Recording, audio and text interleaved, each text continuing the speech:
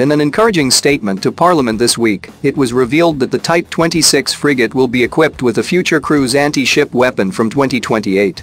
This confirms that there has been positive progress with the FCASW project, and the RN will be able to carry out ship-based ground attacks and much better anti-ship capability faster than expected.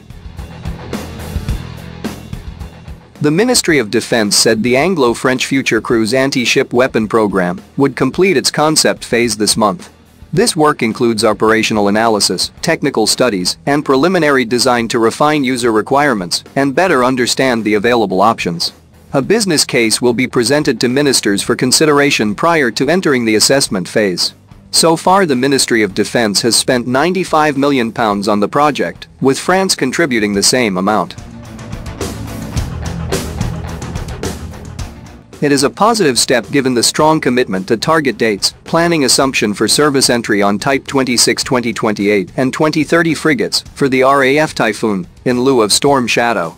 There is no mention of plans to integrate weapons on the F-35 to be carried externally, although this should be added to a long wish list for the future. Until now, FCASW's service date has always been vaguely described as around the early 2030s, but with a commitment to 2028, this would indicate that substantial progress has been made in the concept phase. It also helped allay concerns that the first RN Type 26 frigates would be operational and have nothing but fresh air in their Mk-41 silos. Further good news about the Type 26 frigate project is contained in the June 201 Now report. The first ship of HMS Glasgow will be operational a year ahead of the originally announced 2027 date. Getting hot on the news that Type 45 destroyers will receive the Sea Scepter, the movement to the left of the Future Cruise anti-ship weapon program suggests that hopes for more firepower for the Royal Navy have finally materialized. The winner of the interim surface-to-surface guided gun competition to replace the obsolete Harpoon Block 1C will be announced soon. The contract calls for delivery of the ship's equipment by December 2022 and delivery of the first missiles by December 2023.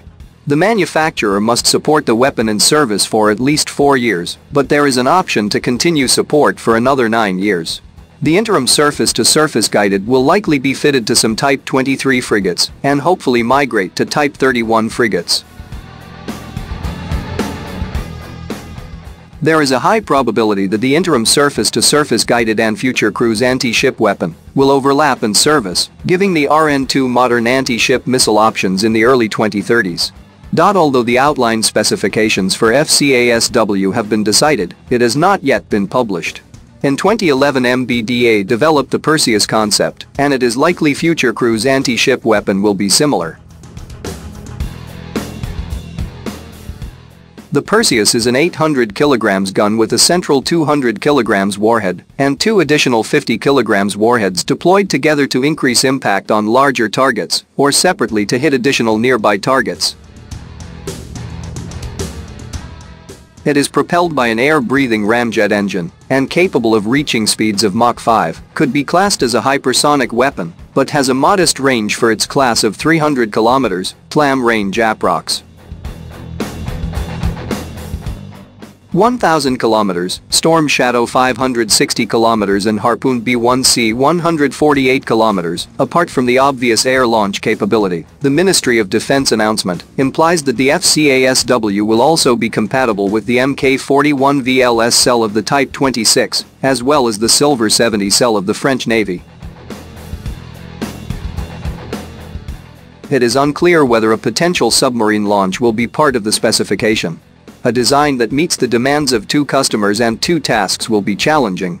The weapon should ideally be hypersonic, compact enough to be launched in the air, and fit the dimensions of existing VLS cells, while having sufficient range to penetrate advanced 82AD bubbles from a safe distance.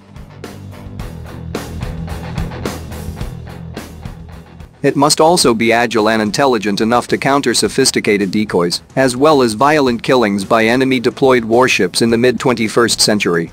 It must also have a warhead of sufficient power to destroy hardened targets on the ground. For future cruise anti-ship weapon designers, it is very important to get it right.